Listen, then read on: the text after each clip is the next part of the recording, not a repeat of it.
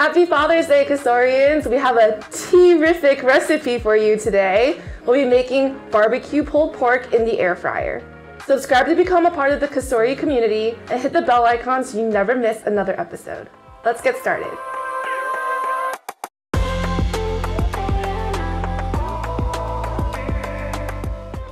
Great, so we're actually going to start off at the stove today, but before we switch over, you just want to make sure that the 2.5 pounds of pork butt, which is pork shoulder, is cut into equal chunks, and then we're going to come back here once the barbecue sauce has been made. We're going to start off by using a medium-sized stock pot or saucepan, and then adjust your heat to medium. Then we're going to add in 1/2 cup of water.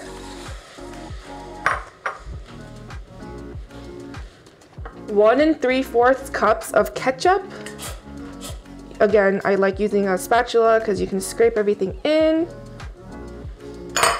Then you're going to take a 1/4 cup of honey plus 1 tablespoon, 2 tablespoons of apple cider vinegar, 2 tablespoons of lemon juice, 1 teaspoon of minced garlic, a tablespoon of Worcestershire sauce, a teaspoon of Tabasco sauce. This is going to be 2 teaspoons of paprika and a 1/4 teaspoon of cayenne, a 1/4 cup of brown sugar. So now we're going to mix everything together.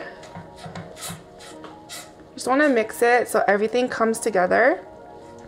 And once everything comes together, you're going to add in 2 bay leaves, and we're going to let this come to a boil, then mix it and let it simmer for about 3 minutes before we turn off the heat. This is going to yield about 3 cups of barbecue sauce. We're actually going to be cooking with this homemade barbecue sauce in the air fryer directly, as well as serving it on the side later with the sliders. Perfect. So after you're done making the barbecue sauce, you're just going to want to transfer it to a heat-proof bowl or measuring cup. Scrape all that deliciousness out. It's pretty hot, so be careful. Then you're going to want to reserve 1/2 cup of barbecue sauce, which I did, because we're going to be adding that to the pork. Perfect. Just set that off to the side now. For those of you who are too busy to make homemade barbecue sauce, don't worry about it. You can definitely go with store-bought. There's nothing wrong with store-bought barbecue sauce. Okay, moving on. We're going to take that 2.5 pounds of pork butt that you've cut into equal sized chunks. Just going to get some gloves on.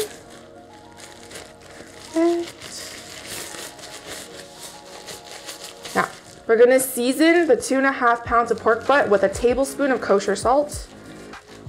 I just like to sprinkle it so it looks like, you know, really nice, and just dump it in there. And then you have 2 teaspoons of black pepper. And then you're gonna add in 1/2 cup of water. Grab that handy spatula and add in 1/2 cup of barbecue sauce. This is going to be like a quick marinade. Not really a marinade, it's more like the sauce that you'll be cooking or braising, or, you know, yeah, braising the pork in. So we're just gonna mix all of that together now. We're using the dual blaze today, so I'm going to just take the basket, remove the crisper plate, and we're just going to get all this inside the basket. And for those of you who aren't familiar with the Cosori dual blaze, it's my favorite air fryer because you can mimic a lot of traditional stovetop cooking methods in the air fryer itself, making your life a whole lot easier. So typically, pulled pork takes almost 1.5 to 2 hours on the stovetop and then finished in the oven. But now with the dual blaze, since we have 2 heating elements on the top and the bottom, all you gotta do is put your meat down in here like so, and then stick it into the air fryer. So we're gonna put this into the air fryer. You're gonna wanna cook at it under the roast setting at 345 degrees Fahrenheit for 30 minutes.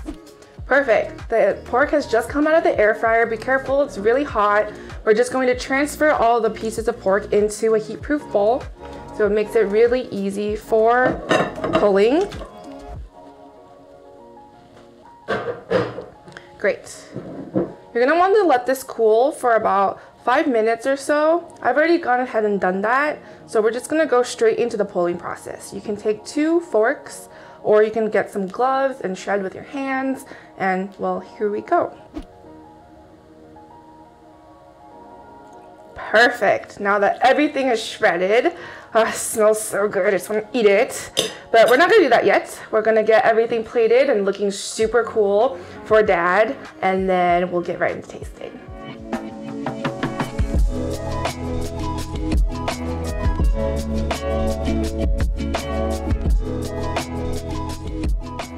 Now we finally get to taste this amazing pulled pork. Let's dig in. So good. It's like super tangy, super tender, not dry, very juicy, smoky, delicious, everything you want in barbecue pork. And a great way to serve this was just to lay everything out on the table, make everyone do it family style, for them to make their own sliders. Great sides to go along with it would be grilled corn on the cob and coleslaw. Please let us know in the comments below what your favorite way to celebrate Dad is, and we hope you have a great Father's Day. Bye, see you in the next one.